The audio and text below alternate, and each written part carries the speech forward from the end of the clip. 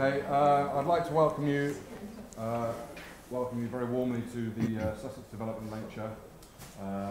And the speaker is David Woodward, and he's speaking on the theme of between the wreck and the hot place, can we reconcile poverty eradication and tackling climate change? So just a couple of notes before we start. Anyone who needs to leave, could they please leave, needs to leave early, that is, if you could leave by the back doors to minimise interruption. I'd also like to remind you that the lecture is being recorded and it's being streamed live as well. So if you don't want to be seen on YouTube or whatever, avoid the camera, but it's going to be recorded. And also the questions are being invited from online as well. So anyone outside this room who's watching this could type in a question. Okay, so just to introduce David. I'm very pleased that David's with us today to give this talk. David is an independent writer and researcher on a whole range of global economic issues, much broader than many academics, which makes his work so fascinating. He's the author of lots of books and papers, including Debt Adjustment and Poverty in Developing Countries from 1992, The Next Crisis, Direct Inequity Investment in Developing Countries, Z 2001. He's worked for Foreign and Commonwealth Office, United Nations, World Health Organization, Save the Children. He's published some really fascinating material in for the New Economics Foundation on poverty, including a brilliant piece called How Poor is Poor, which I really recommend everyone to read. It's really innovative in comparison to a lot of the material out there on poverty. He's also the author of, co-editor of Global Public Goods for Health, Economic and Public Health Perspectives, Open University Press, 2003. So David will speak for around 40 minutes, and then we'll have questions from the floor and discussion. So over to you, David. Thanks very much. Thanks, Ren. Okay, well, it's a great pleasure to be here. So I'll just kick straight into the slide, which the lecture, that's helpful, which I have titled Between the Rack and a Hot Place, which, okay, is a bit, perhaps slightly corny, between the rack of poverty and a hot place that is climate change. Just to state some starting points.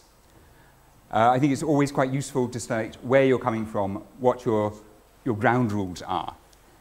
And basically, I've taken three starting points. First, poverty eradication is, for me, a moral imperative. And by that, I mean raising the incomes of everyone to a morally acceptable level, not just $1.25 a day, but a level that we consider to be morally acceptable for people in the 21st century to live at, and to do so within a reasonable time frame. Second, tackling climate change is a practical necessity. If we don't tackle climate change, we are all in serious trouble. We've gone beyond talking about 2 degrees centigrade rise in temperature, although that's still notionally the objective. We now have studies talking about 4 degrees and even 6 degrees centigrade rise in global temperatures. That is a fairly unthinkable scenario. And thirdly, tackling climate change is essential to poverty eradication. If we don't tackle climate change successfully, the impact will fall mostly on poor people in developing countries. And those impacts will reverse whatever progress we do make towards eradicating poverty. So that's where I'm coming from. Where are we now? Well, I would suggest, just as a rule of thumb, there is no very clearly defined poverty line. I would suggest that we look at a poverty line. I generally use about $5 a day at purchasing power parity 2005 prices, so about 4 times the World Bank level. Because it's been estimated by a guy called Peter Edward, who estimated an ethical poverty line, that below that level it starts to poverty starts to substantially impact on life expectancy. But that's essentially a rule of thumb. A majority of humanity currently lives below this level. 50% of the world population lives on an income below $3.25 a day. That is about £2 a day. Now, I should say this is all at purchasing power parity. That means that it is, in principle, although there are lots of methodological issues, it is in principle equivalent to living in the UK on £2 per person per day. If we take as our starting point the objective of reducing carbon emissions globally by 60 to 80% from their 1990 level by 2050, which is what was estimated to be required to limit global warming to 2 degrees centigrade. Since then, global carbon emissions have gone up by more than 50%. So instead of having to reduce them by 60 to 80% over the course of 60 years, we now have to reduce them by something like 70 to 90% in about half that time. If we allow for global GDP growth in the meantime, over that period, the global economy might be expected to grow by a factor of about 4. So if you look at it in terms of carbon emissions relative to the amount that we produce and consume, if we go on, if the global economy goes on growing at the rate it has been, at least prior to the crisis, then we are looking at a reduction of 92 to 97% in carbon emissions relative to production and consumption. So what we make today with $1, with 1 barrel of oil, we need to make with about a 40th of a barrel of oil. This reduction is far beyond any realistic expectation of current or anticipated technologies. I can't see any way realistically this is going to happen. And the longer we put off, and we are still, after 30 years, putting off doing anything effective about climate change, the longer we put it off, the longer we go on pumping more and more carbon into the atmosphere, the greater the adjustment that will be required, and the less time we will have to do it. So things are not looking good. So we have, at one time, a chronic crisis of underconsumption for most of humanity. Most people in the world do not have enough income to maintain a minimally decent standard of living. But at the same time, we have an increasingly acute crisis of overconsumption in aggregate. That is climate change. Collectively, the world as a whole, the world population as a whole, is consuming too much, even though most of them are consuming much less than they need. You can only account for this by global inequality. So I just want to show a few numbers on the global distribution of income, thanks to the wonderful work of Branko Milanovic, who surprisingly is, no, actually he's not anymore, but he was for many years a World Bank economist. So if we line up, my apologies that something slightly strange seems to have happened to the slide. If we line up the world population from the poorest at the bottom to the richest at the top, and we look at their incomes as a multiple of the world average. So if everyone has exactly the same income, if the world's income is equally distributed among everyone, you have a pattern like this, with everyone at exactly 1. Of course, it doesn't look like that. So what we have is 40% of the world population with up to about a tenth of the global average. We then have another 20% of the world population with between 1/10 and 1/4 of the average. The next 20% has between 1/4 and 3/4, but most of the income is up there. By the time you get to the top 1%, we're talking about something like 13 times the global average. Now, this is a very unequal distribution. Just to give you an idea of how unequal that is, this is a frequency distribution of the Gini coefficient, which is the usually used measure of inequality in different countries. So the Gini coefficient, which goes from 0 is complete equality to 100 is everybody, is one person in a country having all of the income.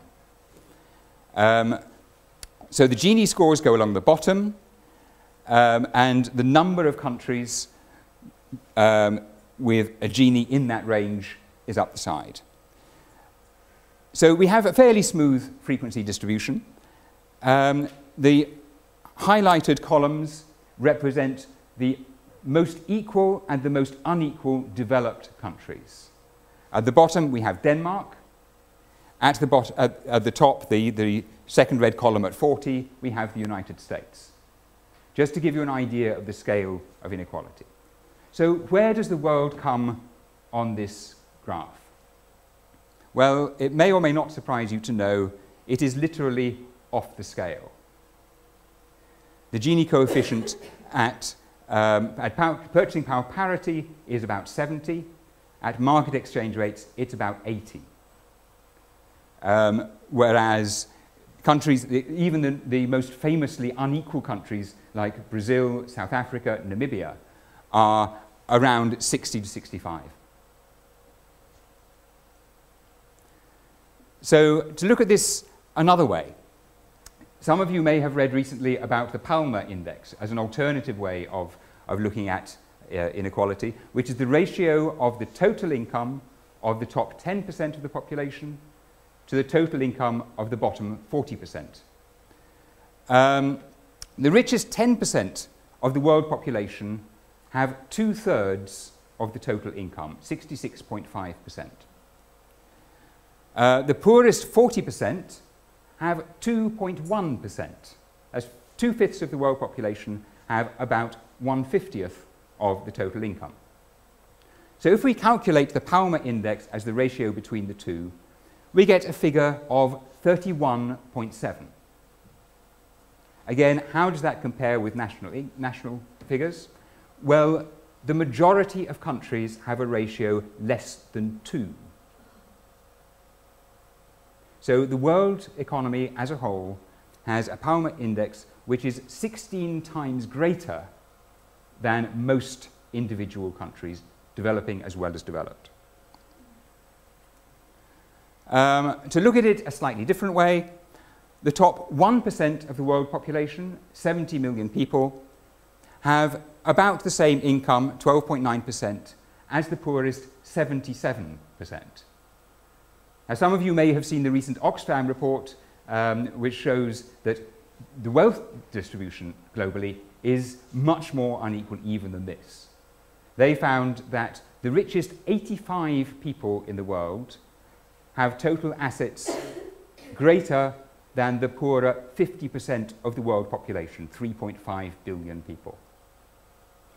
And it's partly that inequality in assets and in wealth that is driving the inequalities in income. So if we want to talk about poverty eradication, as I say, what I mean by poverty eradication is raising everyone's incomes to a level that we consider morally acceptable. If we use, for illustration, a figure of about $5 a day, then that's represented by this pink line here. So we're talking about raising all of these incomes up to the threshold between the pink line and the blue. And there are two ways of doing it. The first is by economic growth. Now, economic growth, in effect, means stretching the whole of this graph until the smallest column reaches that pink line. But in order to do that, we need to increase the incomes of the poorest 5% by a factor of 25. So if we don't change the distribution of income, we can only do that by increasing total consumption and production by a factor of 25. Now, firstly, at any realistic growth rate of the global economy, that is going to take more than a century. Secondly, even if we could do it quicker than that, we would bump up immediately or very quickly against carbon constraints. We would have to reconcile that 25-fold increase in production and consumption with our global carbon constraints. So that doesn't look like a great option. It looks less of a good option, and I should probably skip through this fairly quickly. If you look at the actual trends in incomes at different income levels. This is based on some figures from the World Bank, the World Bank's POV-CalNet database on poverty. And basically dividing the world up into tranches of 10% of population by income. So we have the poorest 10%, then the next 10%, and so on. And this is their income, the change in their incomes relative to global GDP per capita between 1980 and 2010. And what we see, it doesn't look too bad at the upper levels. Once you get to the bottom, it starts to look a lot less good. Up to 1995, you have a rising trend, but from 1995 onwards, the poorest 10% are failing to keep up with global growth.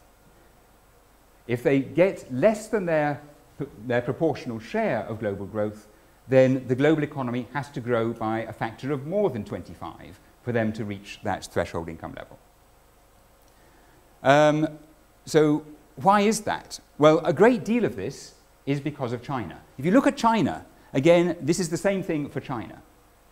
The Chinese population divided into tranches of 10% of population by income, and they're showing their income rising quite rapidly against global GDP. So China looks great. The rest of the world, shown by the blue lines, doesn't. Consistently, right across the poorest 60% of the world population, incomes are declining relative to global GDP. They are failing to keep up with global GDP per capita growth. What's more, if you look closely at the bottom lines of each, you will see that the rate of increase in China is decelerating. The rate of reduction in the rest of the world is accelerating. So both are performing less well in the second half of the period, more recently, than they were before. And that is partly why we see this reversal in the overall trend. But what's even more worrying is the other reason for that reduction. That is, as incomes in China rise much faster than the average, so there are less and less Chinese people with rapidly rising incomes in each of these global tranches of population. So in 1981, the poorest 10%, 59% of people in the poorest tenth of the world's population were in China. So their rapidly rising incomes was pushing very strongly, pushing up the incomes of the average for the poorest 10%. By the time you get to 2010, that proportion is down to 11%. So the impact is much greater.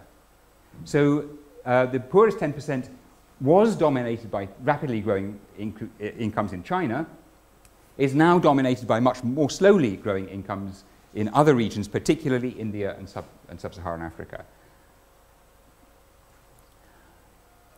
So, yeah, this is based on a paper which I've submitted to, but not yet published by, the World Economics Review of the World Economics Association, which is up for open peer review if anyone would like to comment on it.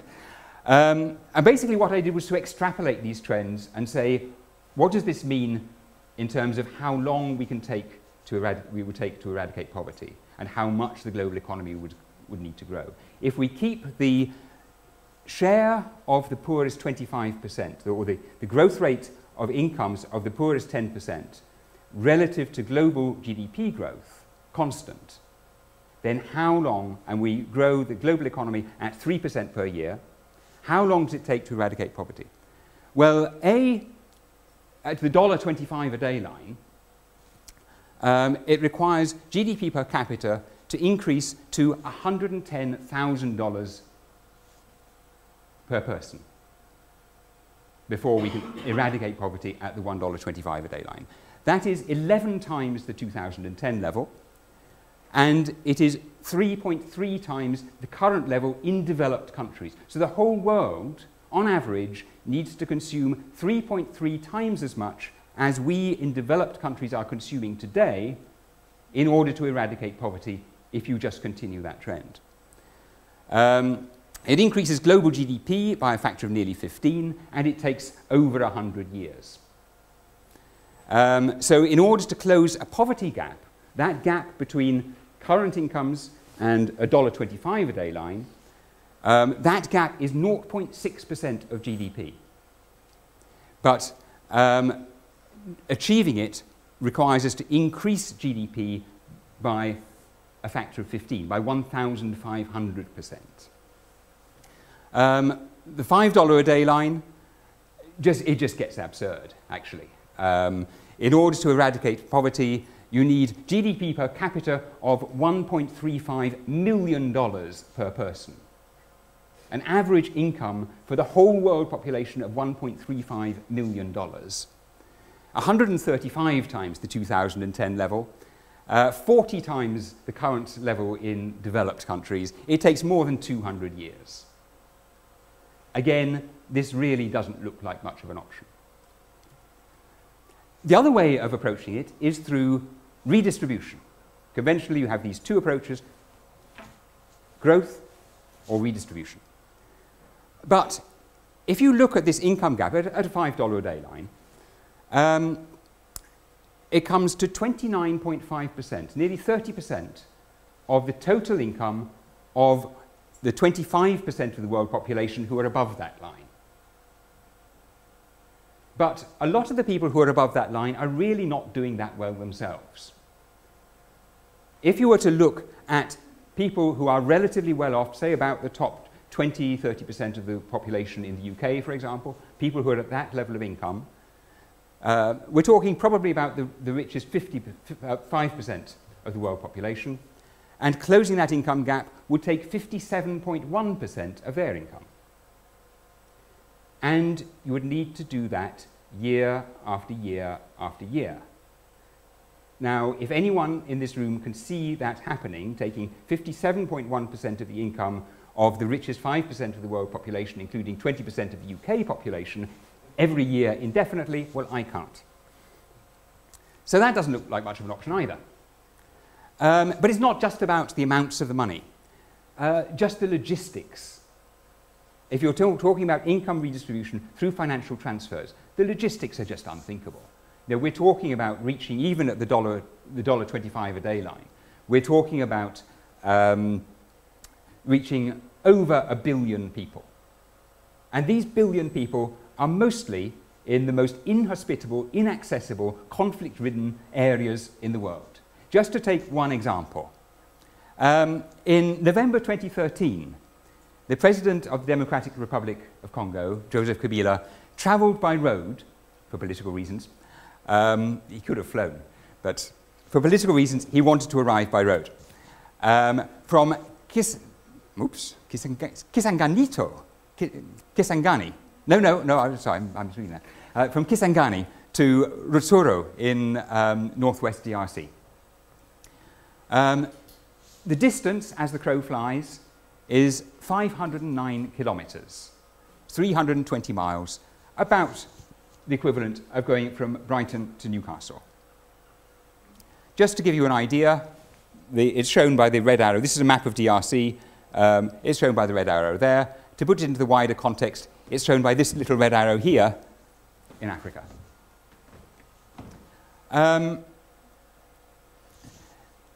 The driving distance, though, because of limited roads, is 930 kilometres, or about 580 miles.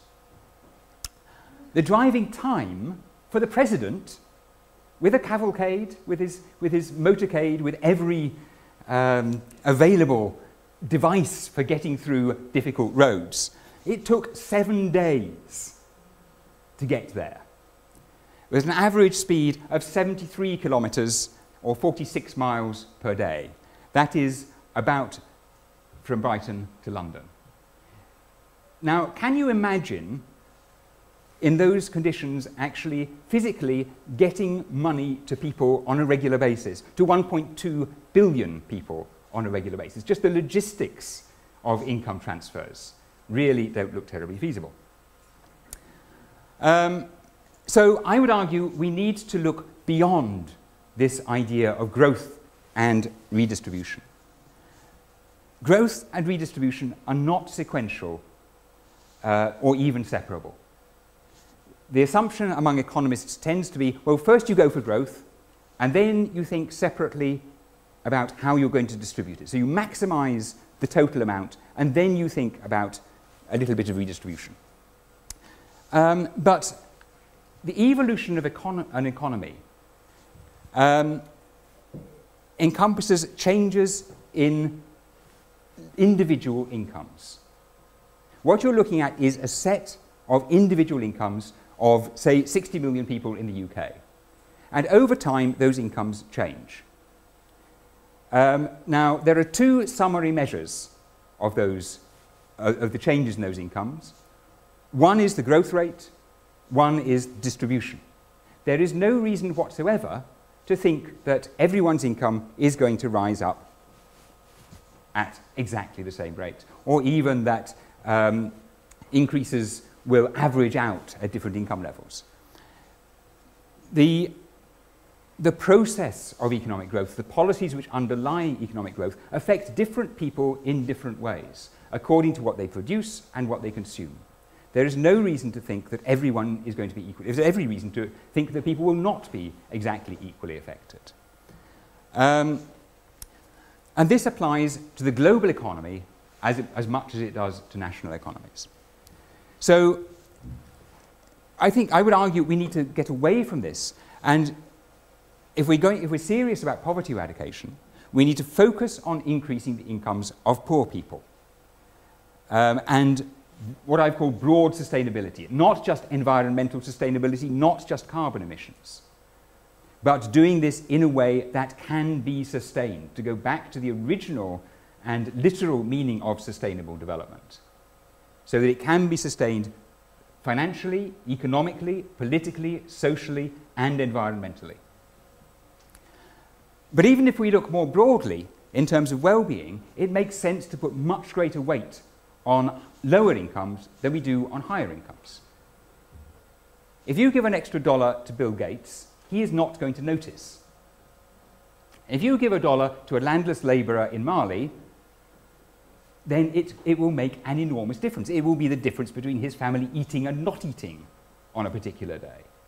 To value those $2 the same and just lump it all together as economic growth doesn't really make a lot of sense. So I would argue we need to get away from the idea of trickle-down towards a concept of bubbling up. Let's focus on increasing low incomes, and if the benefits of that bubble up and rich people benefit too, that's fine as long as it's sustainable. But let's focus on increasing the incomes at the bottom of the scale.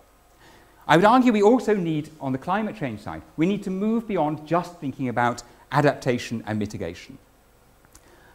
Adaptation and mitigation of climate change are essential, and prevention, as ever, is better than cure. Mitigation, the more we can mitigate climate change, the more we can reduce our carbon emissions and reduce the need for adaptation, the better. But we need both. But most of those emissions are fueled by northern consumption. So sustainable development in terms of climate change is not just about low carbon development in the south, it's also about reducing carbon footprints in the north. Practicality, political realism, and social justice means that carbon footprint reductions need to be focused primarily in the north. The problem is that over the course of the last 30 years, we have persistently and deliberately made the process of development more and more dependent on increasing overconsumption in the north more and more by pushing export-led models of development. So, I'll skip these. So a binding constraint on global economic growth. If carbon is imposing, and I think it seems fairly clear that it is going to increasingly, if carbon constraints impose a binding constraint on global economic growth, then the income share of the poor and the share of the poor in economic growth becomes much more important. But outward-oriented development strategies rely on increasing overconsumption in the north more and more to create demand for southern exports. So we need to reduce this dependency in order to avoid increasing poverty. Reliance on global growth alone, as I think the figures earlier demonstrate, makes poverty eradication unthinkable, so within a century anyway, and probably well beyond that. So the implications of climate change include adaptation and mitigation, but they go far beyond that. I would argue that the objective of poverty eradication in the context of global carbon constraints implies a fundamentally different way, a fundamentally different approach to the whole way that we look at the process of economic development. So what are what I've called the orthodox alternatives? There's often when the neoliberal export-driven market-led approach is criticized, there's a tendency to assume that the alternative is either the East Asian model or going back to the model of the 1960s and 1970s of import substituting industrialization. Well, in many respects, both were possibly more effective than much of what we've seen in sub-Saharan Africa and Latin America in the 1980s and 1990s. The East Asian model of interventionist export-led development is very good on growth and is still being excellent on growth in China, as we've seen. Not bad on poverty on the whole. But that shouldn't say not poor, that should say poor on the environment. The environmental effects have been, in many countries, have been pretty serious. And it is heavily carbon intensive. And above all, it's still dependent on ever more northern overconsumption to keep going. And to replicate it generally, okay, when it was just a handful of newly industrializing economies, it was relatively unproblematic. Once you got Thailand, Malaysia coming along, it was okay. Then China came along, and we had the Asian financial crisis, which is not entirely related, not entirely caused by it, but it was a contributory factor. Now, if you're going to try and replicate that across the rest of the developing world, then you are getting into serious problems of scaling up. If the whole world is going to grow its exports at the whole rate, at the same rate as China has over the last 30 years, who on earth do we think is going to buy them? So that's not looking great in a carbon-constrained future. The other alternative, import substituting industrialization, again, was quite good on growth. If you compare the Latin American growth figures from the 1960s and 1970s with those since the 1980s, with the introduction of structural adjustment liberalization programs, it actually doesn't look bad. But it fostered quite serious inequality, most famously in Brazil, but also elsewhere in the region, which has only really started to be reversed since about 2000. And it was also, again, heavily reliant on very energy-intensive heavy industry. And again, that really doesn't look like an option, particularly across the developing world as a whole in a carbon-constrained context. So, in the time that remains to me, and possibly a little more, I'm going to set out propose a few basic principles for an alternative model of development. and what I've termed working hypotheses about how development happens, how development works, and to try and draw out some implications from that. In terms of basic principles, let's get away from this fixation with the macroeconomy. View the macroeconomy as a constraint on what we do, not as the objective. There are limits to what you can do without messing up your national economy. But let's not just think exclusively in terms of how do we maximize growth and limit inflation and not have balance of payments problems. Those are incidental. The main objective should be to improve people's lives and their economic situation. And target social and environmental objectives. Target what we actually want to achieve. If we can achieve poverty eradication and health for all and education for all and environmental sustainability without growth, that's great. Equally, if we can achieve them with growth, that's great too. Growth isn't the wrong answer, it's the wrong question. We should be focusing on what it is that we actually want to achieve and designing our policies around that. As I said, we need to move from a concept of trickling down, making the rich richer in the hope that a few crumbs will fall from the table, to a concept of bubbling up, focusing on what it is that increases incomes at the bottom of the distribution. And if the benefits trickle up to the better off, that's fine. If they don't, that's not so bad either. We need to reduce the dependency of developing countries and of the development model on increasing overconsumption in the north. I would argue we need coordinated increases in supply and demand. I'll say a bit more about that later. We need to be pragmatic. Let's not get ideological about things.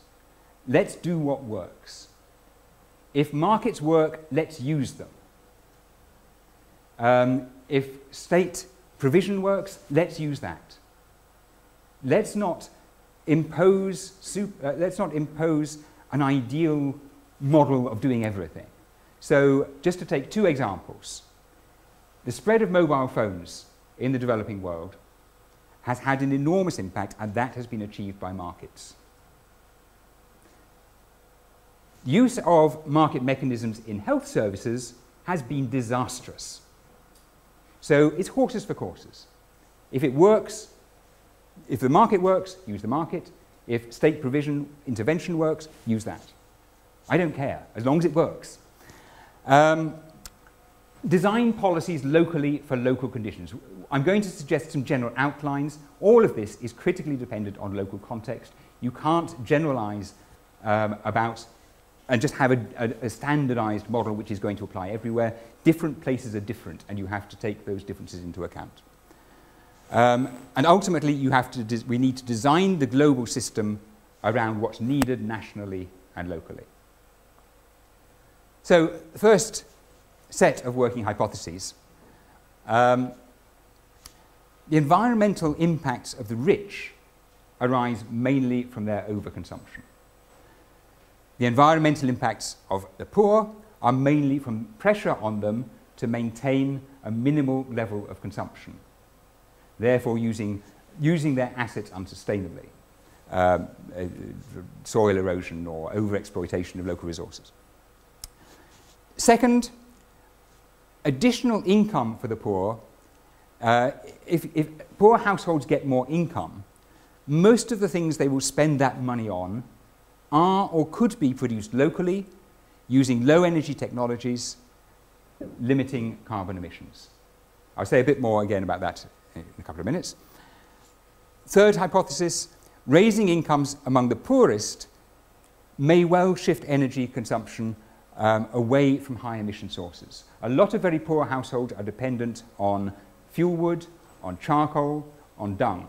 Particularly if you also have access to electricity, then their consumption tends to shift into cleaner energies, particularly into electricity, and hopefully renewable energy. So if we concentrate income gains among the poor, then we can limit the growth of carbon emissions. Just to visualize that, the hypothesis is, and I should say, this is hypothetical. The next stage is to find evidence to assess the extent to which the the hypotheses are justified. So the hypothesis is that at least over very low incomes, you have relatively low carbon content per additional dollar of spending, which rises as income increases. That is likely to peak at some point, as yet unspecified, probably a fairly high point. But it seems to me likely that if you concentrate income growth at the lowest levels, then the environmental impacts will be more limited than if they are at higher levels in the distribution. A related hypothesis, again, if you provide additional income to poor households, it's spent largely on basic goods and services. They will diversify their diets, they will eat more fish, more meat, more protein, more vegetable oils, more fruit, vegetables, rather than just a diet which is overwhelmingly dominated by staples. They may well buy basic household items, they may well improve their houses, they're likely to buy agricultural or artisanal tools, they may buy clothing. Most or all of these things are or could be produced locally by poor households themselves and using labour-intensive technologies. So if that hypothesis is correct, then you have the potential, by increasing the incomes of the poor, to generate additional demand for the things that they use to generate income. So, again, just to visualize, probably fairly self-explanatory, poverty impact higher at lower incomes than at higher incomes.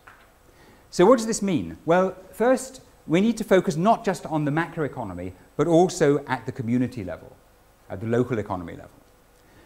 Also, we need not only demand management or supply-side economics. We went from this period up to the 1970s when there was a very strong focus on demand management, Keynesian demand management. Then along came Mrs. Thatcher and Ronald Reagan, and we forgot all that and said, it's all about the supply side, it's all about supply-side economics. Well, that's really worked, hasn't it? So it's not just about demand, it's not just about supply.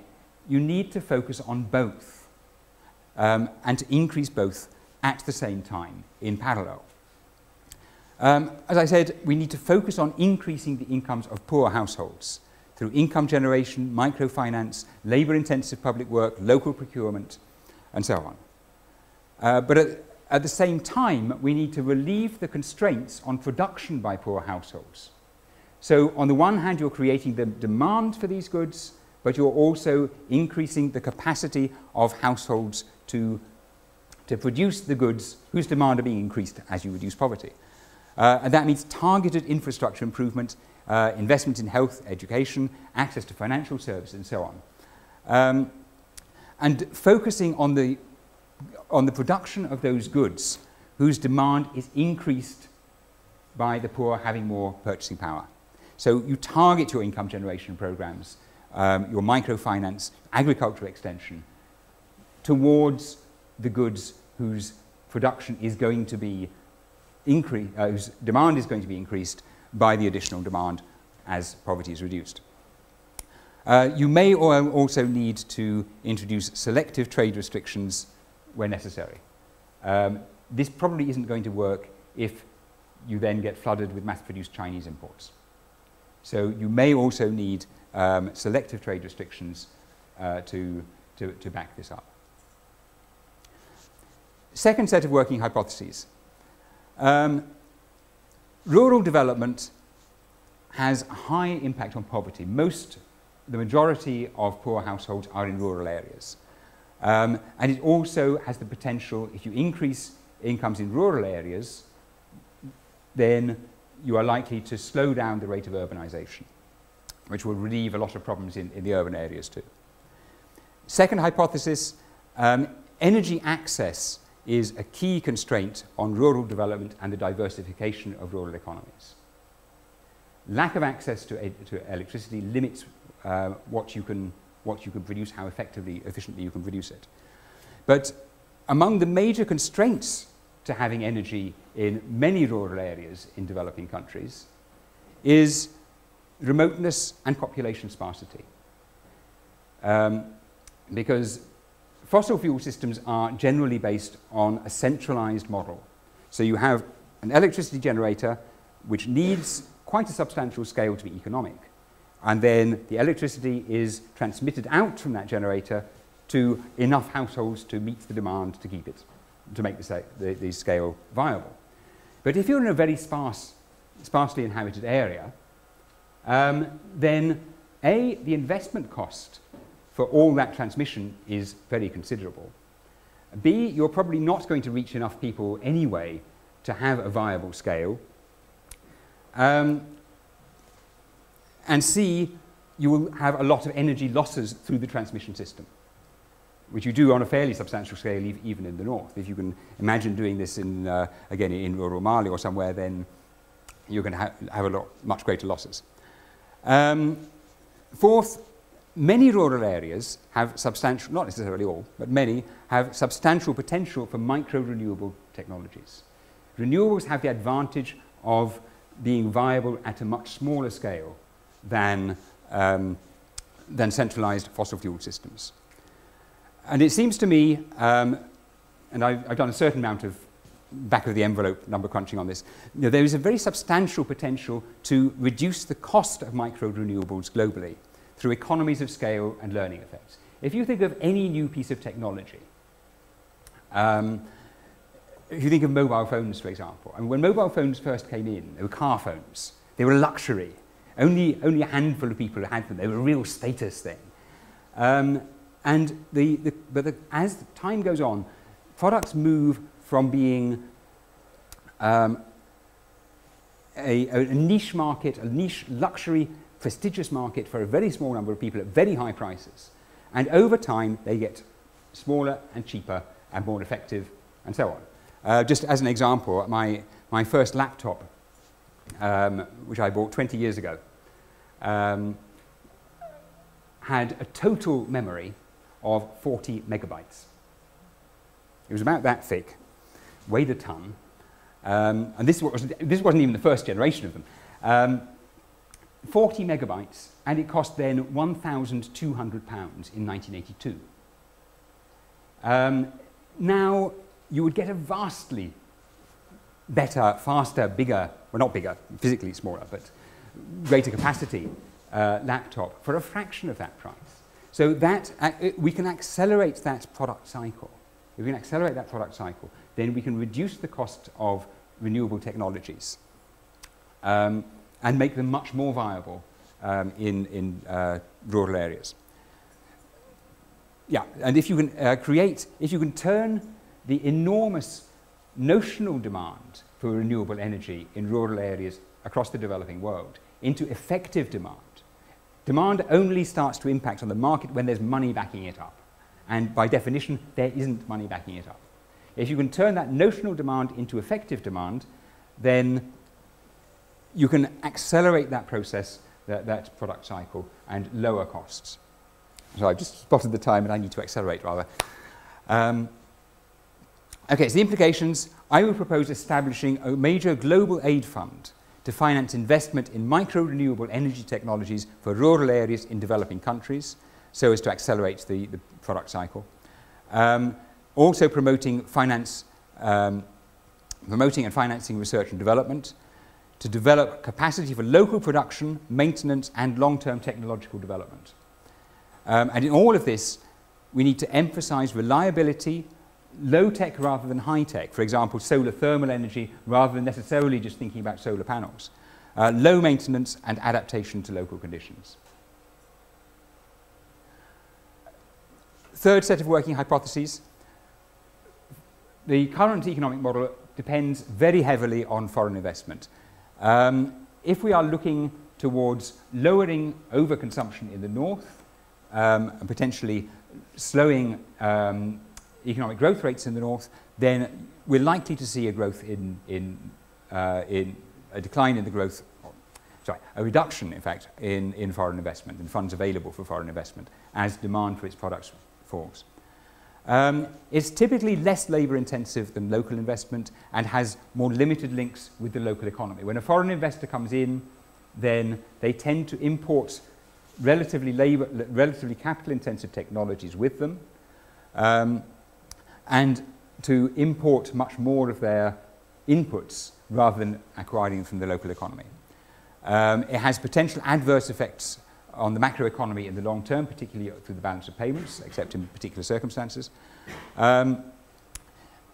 Is beneficial only in certain circumstances, and the whole process of competing for FDI further reduces the potential benefits, as countries are bidding away the potential developmental benefits, for example, through tax holidays, in order to attract a greater flow in. That's a completely destructive process.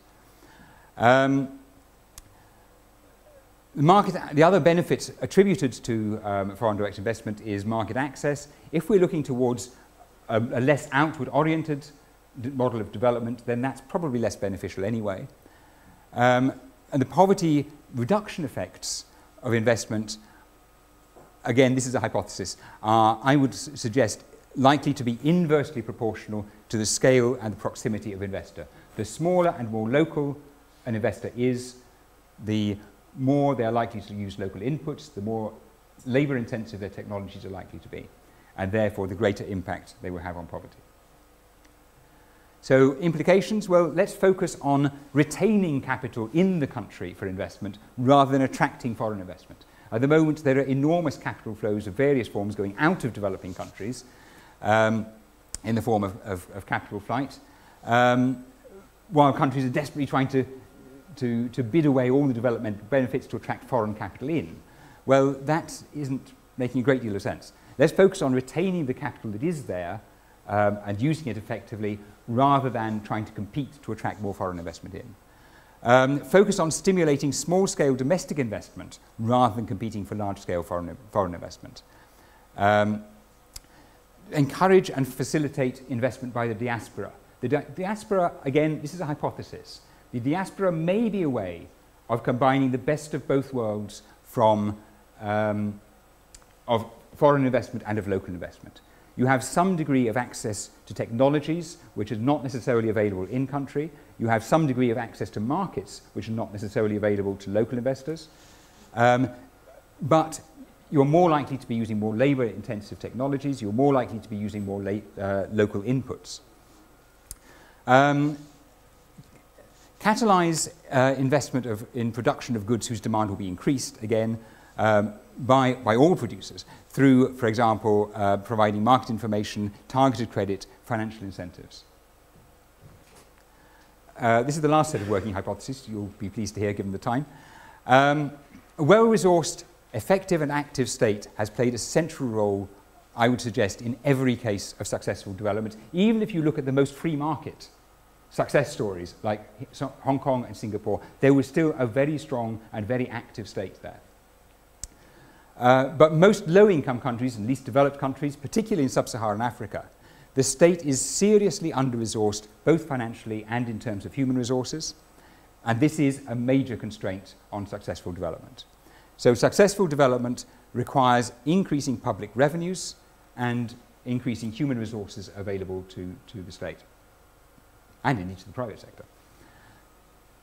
So the implications, well, we need to increase public revenues.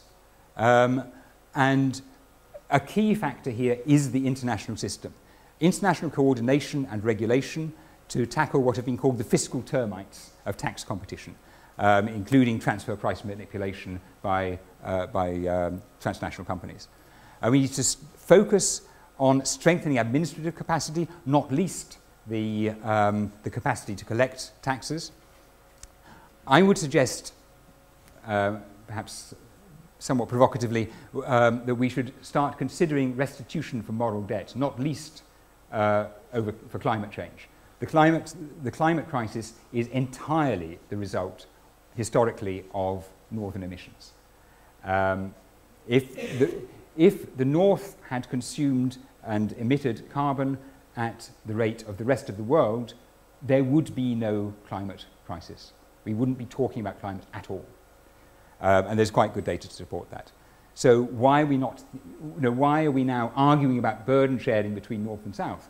This is our problem which we created.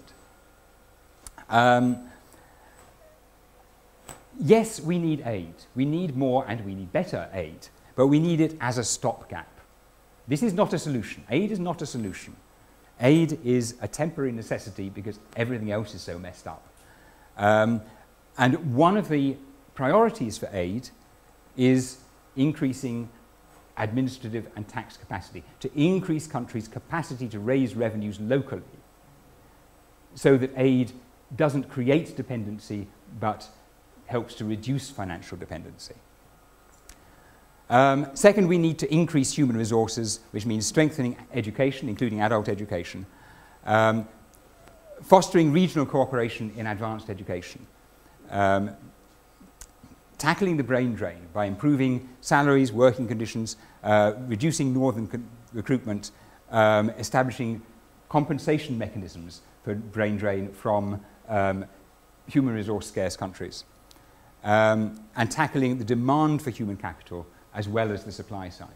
There's a tendency to think, yes, there's a human capital shortage, we must educate more people. But if people cannot actually get jobs when they get the education, then you're probably not going to be doing a lot of good. Migration, I think the brain drain is becoming a greater issue than under-provision overall, though access to provision, of course, is entirely another question. Global dimension, very briefly. Some of this could be done nationally, but to be really effective and certainly to happen on a global scale, we need a facilitating global economy. We need to start with what's needed at the local and national level and build our global system around that, rather than the current top-down system in which basically we decide what rules we want at the global system, at the global level, and then whatever falls out from that, well, that must have been what we wanted. Like free financial markets, trade liberalization. You start with the ideology. You say, well, what is needed is free markets in finance and trade, not, of course, in unskilled labor. And whatever falls out of that must be what we wanted, because markets are efficient. Get away from that, from setting the rules at the top and seeing what happens, to designing the rules around what is needed at the national level. So a quick checklist, and quick and rather limited checklist of global requirements. Effective and enforceable global action to ensure contraction and convergence of carbon emissions is an absolute necessity. The Global Renewable Energy Fund, I've talked about a bit. Coordinated action to tackle tax competition, transfer price manipulation, and so on. Coordinated action to tackle the brain drain, including compensation mechanisms. Sufficient flexibility where appropriate for temporary and targeted trade protection in support of a viable development strategy. Avoiding trade agreements which preclude all of these things. This is going to be a major constraint. The growing web of bilateral and regional trade arrangements which impose quite serious restrictions on what governments will be able to do in terms of well, anything really. Increased aid, including for micro-renewables and not least for tax systems. Restitution of moral debt, including for climate, additional to aid. We could think about enforceable global commodity agreements, but given the time I won't develop that idea, and collective bargaining on mineral rights, so that countries can basically get a better deal on mineral deals, which is starting to happen a bit with China coming in. There's a bit more competition for mineral resources than there was, but there's still a long way to go. But none of this is going to happen without a real democratization of global governance. As long as we have a system of global economic governance which is effectively run by and for the rich people, the rich and the corporate and financial sectors in the rich world, none of this is going to happen. And I shall stop there. Thanks very much.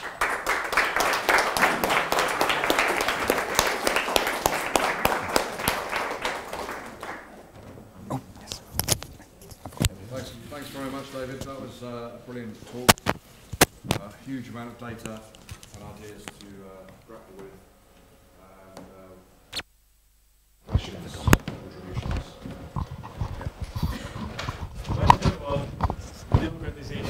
Global governance.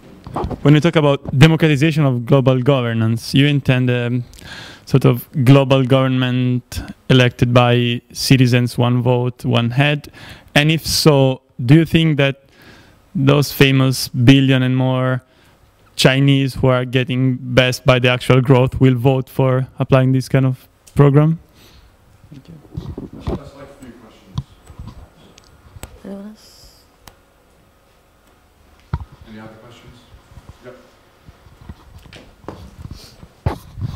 I'm just curious, with these global requirements, if you can talk about any mechanisms for compliance at all with any of these ideas. I mean, from a moral standpoint, I don't think many people would disagree with them, but Any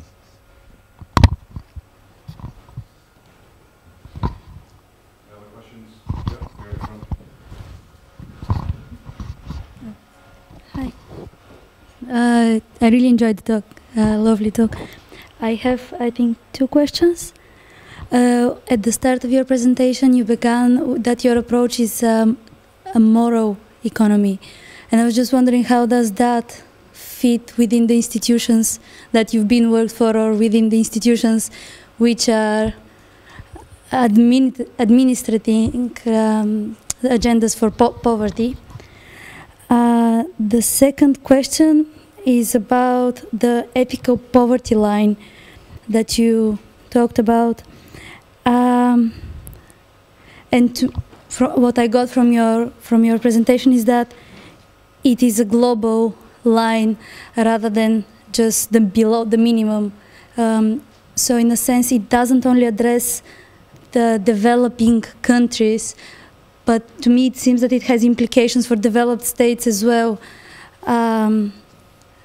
And I mean, if so, that's amazing, but how do you see that happening? I mean, including the developed states, restructuring the developed states in order to tackle poverty agendas, because usually when you read or when you hear about poverty, it's surprisingly just the particular states that are in that.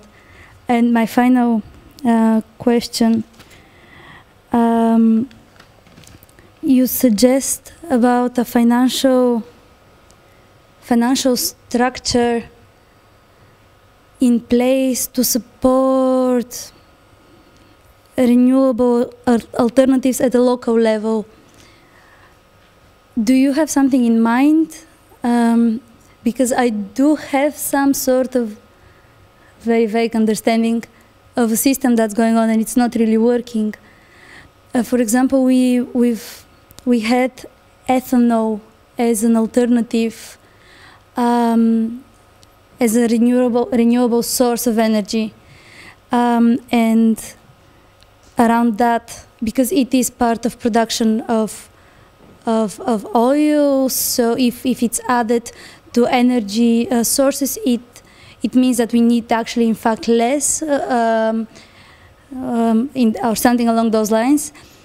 And there was actually a financial market created for that, with a monetary system within it, and with investors which actually did create demand, which is something that you kind of discussed about. Yet, and this demand is regulated by, for example, if we know that there is more an initiative for poverty or for climate change initiatives, then the demand goes up. But because of that, it's actually very flexible towards the global governance and towards the people at the top who decide whether, okay, maybe we can sanction the US at their ethanol production at this stage. So it does. I'm not completely sure how such a thing can work. Thanks very much. We've got about 20 or so minutes, so perhaps you could answer in reasonable time to allow more questions from the floor. Thanks. Okay. I think the first two questions are somewhat linked on the issue of governance. What do I mean by global governance? Do I mean a global government on the same basis as a global government on the same basis as a national government? Not really. I'm not sure that is a viable option within the foreseeable future. I think what I'm talking about is a democratization of global institutions. If you look at the IMF and the World Bank in particular, their whole decision-making structure is based on an economically weighted voting system, which gives the developed countries, who are about 15% of the world population, about 60% of the votes in the IMF, a majority of the votes.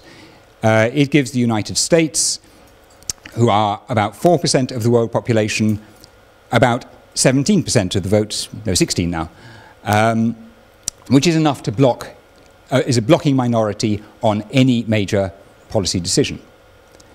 Now, we wouldn't think about a voting system like that at the national level. Can you imagine in the UK if we had a voting system which gave rich people more votes than poor people? It doesn't, that's not democracy. So why on earth do we still have that system in international organizations? Why is our government and our other supposedly democratic governments continuing to defend that system?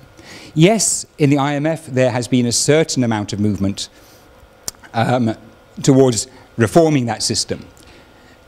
But that reform has primarily taken the form of giving more votes to the emerging market economies, the successful, richer developing countries, to reflect their greater economic weights. So the argument has been based on, not on this is undemocratic, but okay, the economic weighted voting principle is fine, but the economic weights are a bit wrong. So we'll give the middle income countries, the Chinas, the Indias, the Brazils, some more votes. Well, no. I mean, the main point is that it's the poorest countries that are most underrepresented. And there was an element of correction, but essentially by increasing, there's what's called a basic vote, which is equal among countries. And the proportion of basic votes was increased a bit. But that was essentially to make sure that the poorest countries didn't actually lose votes, which they would otherwise have done. In fact, they would have lost quite a lot of votes. So we've got a long way to go there. There are lots of other issues to raise in terms of the dynamics of decision-making processes, for example, in the WTO, the way the decision-making processes happen. Financial dependency, particularly in United Nations agencies, whereby United Nations agencies, for example, the WHO, less than a third of its funding comes from regular contributions from its members, which is envisaged as its main source of funding. It depends for 2/3 of its income on voluntary contributions from individual governments and from corporations. Now that inevitably skews its agenda. It's difficult to see how that could not be the case. So the money goes into those areas where countries with substantial resources are willing to provide the funding, and for as long as they're willing to do it. So it's inevitable that that will skew the agenda. Similarly, the allocation of responsibilities between agencies, where they're dependent on additional funding, primarily from developed country governments, the developed country governments can decide which institution they are going to provide the money for to work on a particular issue. So if you look again in the field of health, a lot of things that you would think might be done by WHO, for example, work on health systems, is primarily being done in the World Bank. Why? Because that is where the developed countries have a greater say over what goes on. And I think health systems work would look quite different. There is some health systems work in WHO, but I think health systems in developing countries would look very different if that role had been played by WHO rather than the World Bank. Yes, would people in China vote for this? Oh, yes, the one thing I'd say in terms of sorry? So giving more votes. Yeah, so shifting votes, but also increasing accountability to populations rather than to governments. I think the fact that in international institutions, governments are always the intermediary. So the representatives to an international organization are appointed to and at best accountable to government. Sometimes, again, in the case of the IMF, the accountability mechanisms are actually very weak, except for the major developed countries. But I think if we can make the representatives in international organizations more accountable to populations and not exclusively to governments, for example, by increasing accountability to parliaments and increasing the role of parliaments in accountability processes, I think that could be quite a significant step forward as well. Would people in China vote for anything like this? I really don't know. I think, you know, sorry? If they don't vote even for their own government. Well, yeah. That's the point. How can you help? Okay. Accountable to their own population, or the international organization accountable to their own population, knowing that the governments are accountable themselves. Yeah, no, I think, yes, I think personally I would quite like to see, I think that a case can be made for, let's put it that way, a global parliament, not for a global government, but I think if you could have a global parliament which is elected on, you know, with allocation of seats according to democratic principles, I think that could have, you know, that could have some influence in terms of providing legitimacy and providing greater accountability, not least as a way of making sure the system is not exclusively dependent on governments. If you can broaden that accountability at the international level, and I think if you could start doing that at the international level, hopefully you might see some benefits in terms of democratization at the country level. But yeah, I agree, you're not going to have a perfect system, but I think there are ways in which the present system could be improved quite a lot. And that, I think, is linked to this question of compliance. One of the most fundamental problems, one of the reasons we can't have a global government, is the government ultimately depends on having a monopoly of force. Ultimately, the reason why our government works is because they control the army. Being quite cynical, okay, we've forgotten about it because, you know, we haven't had a civil war for centuries now. But ultimately, that's it. You know, the reason why you don't break the law is because a policeman's got to come and bang on your door. The reason why you don't shoot the policeman when he comes and bangs on the door is because somebody's going to come along with a lot more guns than you've got if you do. It's ultimately down to a monopoly of power. Now, at the global level, you don't have that. The monopoly of power is with national governments. We don't have a global army which is going to come round and sort out any national army of any country which disobeys. And we probably don't want one, frankly. I think the idea of a global army is not one I would greet with great enthusiasm. So I'm not sure that that national model of monopoly of force is one which is viable or desirable at the global level. So we need to look at what can substitute for that. Because if you go back 100 years, national governments made pretty good sense because the economies, societies worked at the national level. And increasingly, that's not the case. The financial system is way beyond the nation state. Most of the business sector is dominated by transnational companies which don't operate within a national state. They operate across national states. Increasingly, in a globalized world, the economy, economic activity, social activity, with the internet, communications, no longer operate within societies. Now, if you look at the process of industrialization in developed countries, the Industrial Revolution, what you saw then was a parallel emergence of national economies as local economies became more and more integrated. And in parallel, or slightly behind those, grew up national institutions. National government, parliaments, ministries, central banks.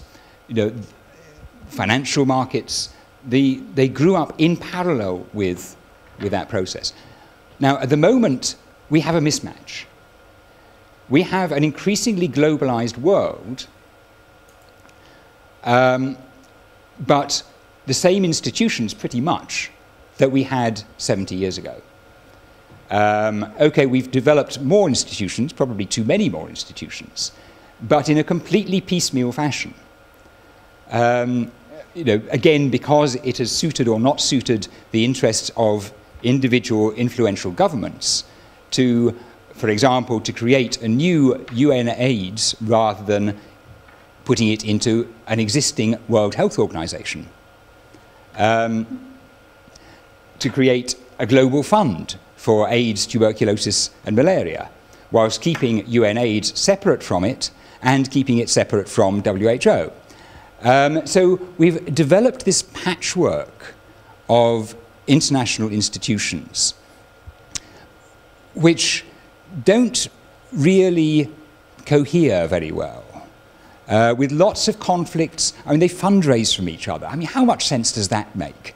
You know, you have one international organization asking another international organization to fund its work on something that they're both working on.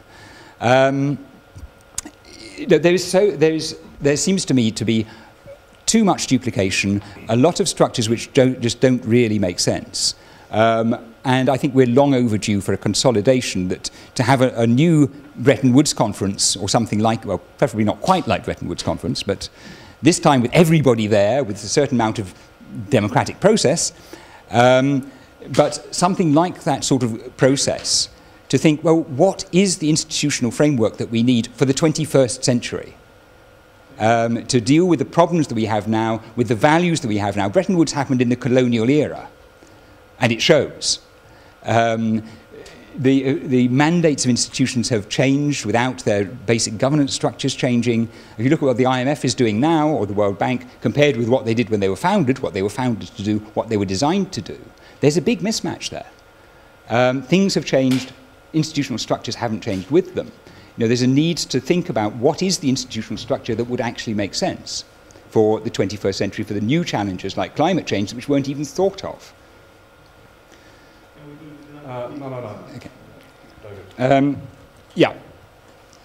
The moral agenda and institutions. It's quite a tricky question. I think most people working in most institutions would see themselves as following some degree of moral agenda. I think one thing which I think you tactfully didn't mention was my working in the Executive Director's Office in the IMF and World Bank.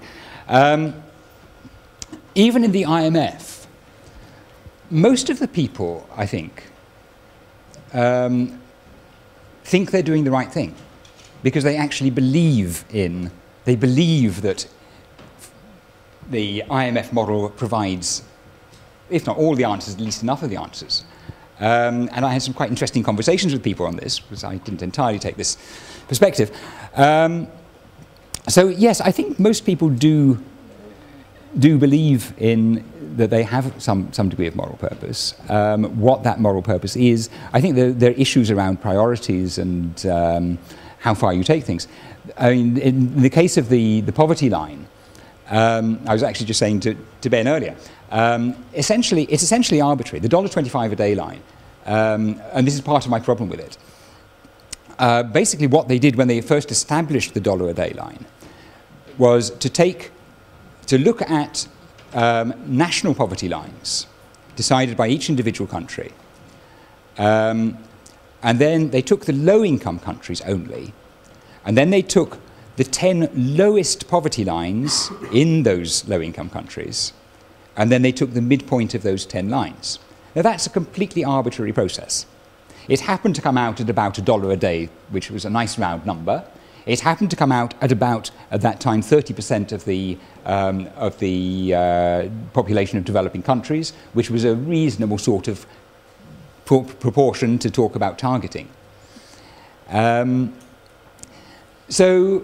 And then it's still there. And when they've updated it, they haven't updated it in line with inflation. they've repeated this process, because every now and then, this was based on 1985 prices. This was, no, it wasn't even that actually, it was 1980, anyone? I can't remember. I think it might be 1981, 83.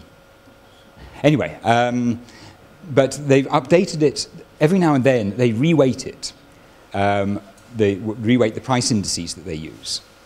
And when they do that, rather than just adjusting it in line with inflation, they then go through the process again and re-estimate another poverty line. So it actually hasn't, if you just compare it with the rate of price increases, it doesn't actually reflect that increase.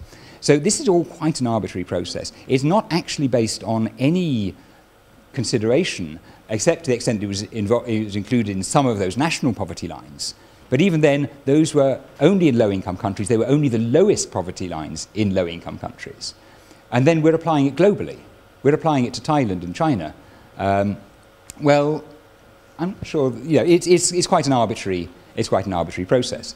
Now, yes, you asked about the ethical poverty line. Now, the ethical poverty line was developed by somebody called Peter Edward.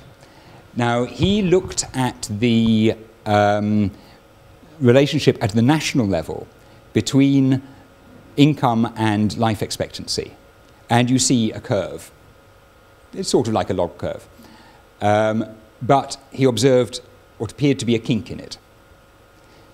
So he hypothesized that you had a similar sort of relationship within countries.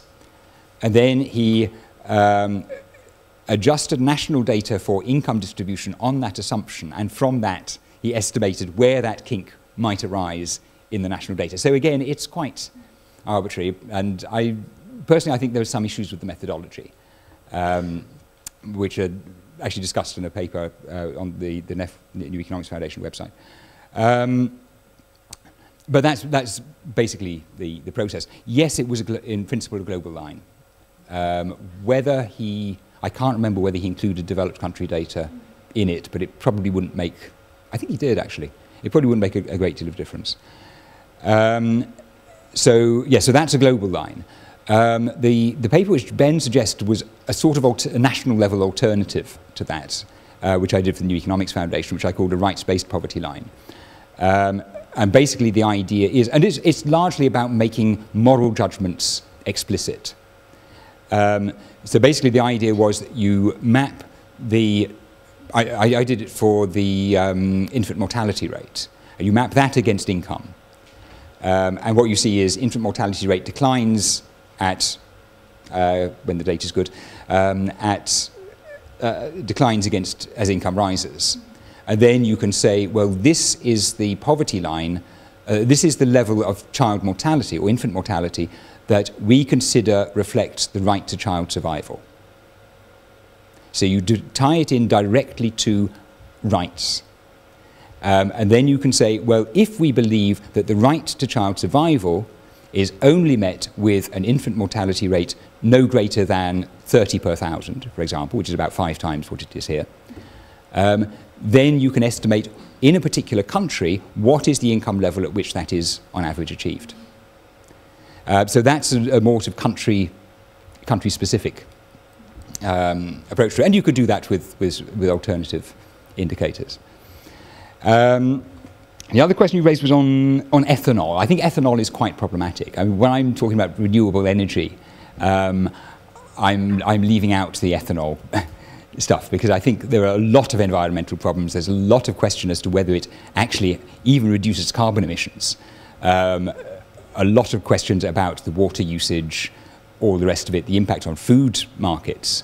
I mean, the food price crisis probably wasn't actually caused by that, but it certainly contributed. I mean, speculative behavior, change in the financial markets probably had a greater effect as a cause.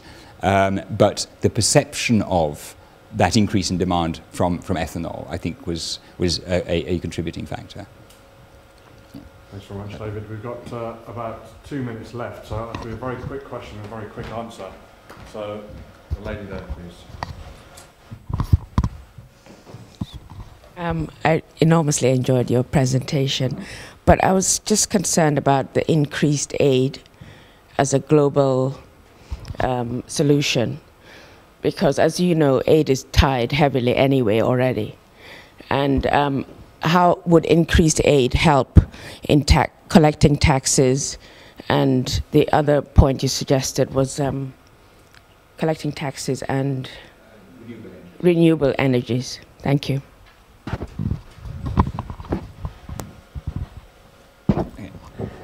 Yes, thanks. Yes, I don't think increasing aid is a solution. I think it's probably, we're looking at quite substantial resource needs in the short term for infrastructure improvement, reorientation. If we shift the development model towards a less export-focused model, in a lot of countries that's going to require quite a big reorientation of the transport system, plus adaptation and so on to climate change, switching over energy systems. There are a lot of upfront costs here. The question is, where is the money going to come from? And I think aid is, in the short term, is probably where that is going to need to come from. Yes, I would like to see reparations for climate change. I think the entire bill should be footed off the aid budget by the developed countries. But I think we need that. We're probably going to need that in the short term. But we need to make sure it doesn't increase financial dependency. So yes, let's put it into, as I say, a global energy fund for renewable technologies. Now, that is not actually going to impact. You're not talking about, hopefully, conditionalities on that. I mean, I did say, the other thing is, I did say more and better aid. And the better is about conditionalities, it's about tying, it's about everything that's in the Paris agenda and much else besides. It's about making sure that aid actually goes to countries to meet their priorities based on their agendas, and to shift away from a top-down model which is based on promoting commercial interests, financial interests. Let's make aid is supposed to be overseas development assistance. Let's make it about development. Now, clearly there is a tension between that and the political case for aid, which tends to rest on, in practice, on commercial interests. Yes, we have make poverty history, etc., but when it comes down to it, probably a significant part of the reason why we still have any aid at all is that it helps to promote financial interests. So there is a tension there, but we need to push that aid quality agenda and say, look, this is supposed to be about development. No, let's make it about development. Let's not use aid as a lever to push countries into trade agreements which are going to damage their long-term interests. Let's not use it to promote our financial and commercial interests at their expense. Let's use it in accordance with local priorities, and use it constructively towards sustainable development. Thank you very much. Well, thank you very much, David. I'd like to thank you and invite the audience to thank you as well. Thank you very much.